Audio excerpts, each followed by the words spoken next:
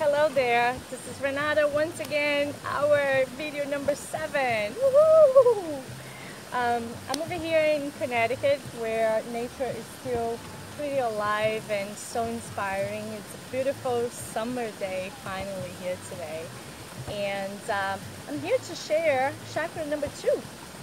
Yes, last week we explored the root chakra, the color red, the need for survival and connecting with our body and our contract here on this earth and this experience in this lifetime.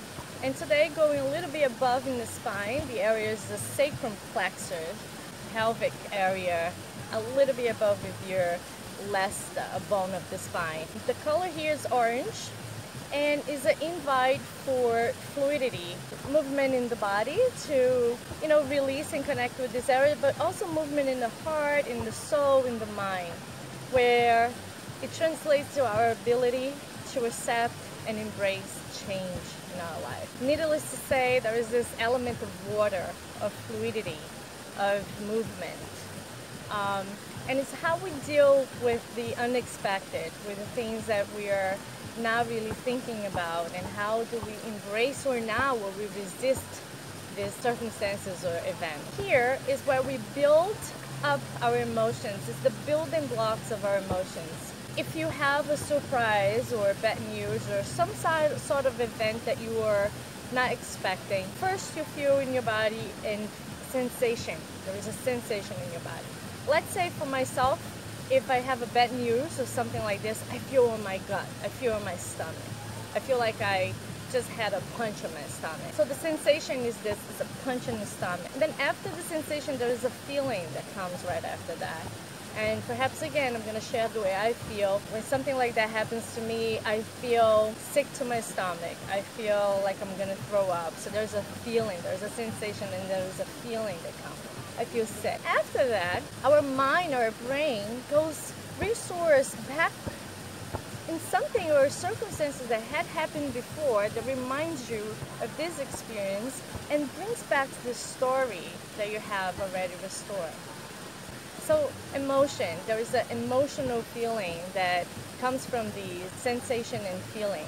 So the emotion is nothing but our brain going backwards in time into our files and finding something that is similar to what you're experiencing right now and projecting that emotion into this present time, therefore bringing a whole story into what's happening right now. And the basic need for us to connect with this part of our body, our sacrum plexus, is to be fully present, to experience fully whatever is happening in our lives in a very present and mindful way.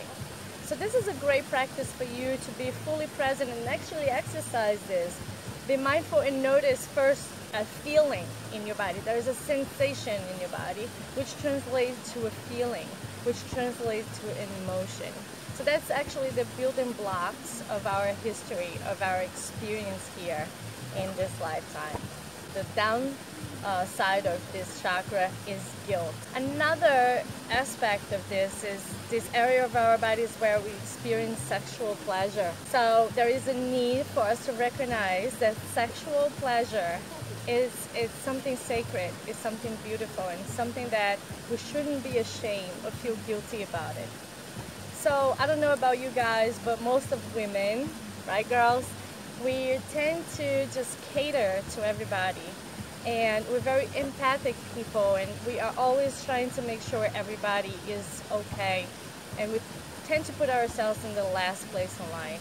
And again, there is a need for us not to feel guilty, and it's important that we create a practice that brings us back into this idea of become present, fluid, finding joy, engaging with creativity, engaging with people and circumstances that are going to remind us of who we are and how can we embrace change.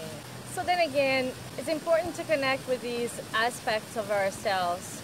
Every chakra is here to show us a way of being and experience life. There's so much wisdom in the body, and if we can just started to decode this a little bit, it's really, really helpful to create a more joyful, meaningful, and present lifetime.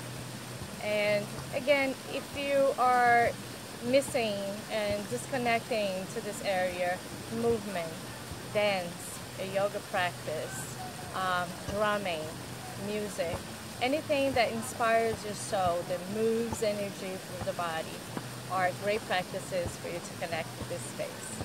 I hope this was helpful. Hope to see you next time. Make sure to subscribe. Don't forget. Namaste.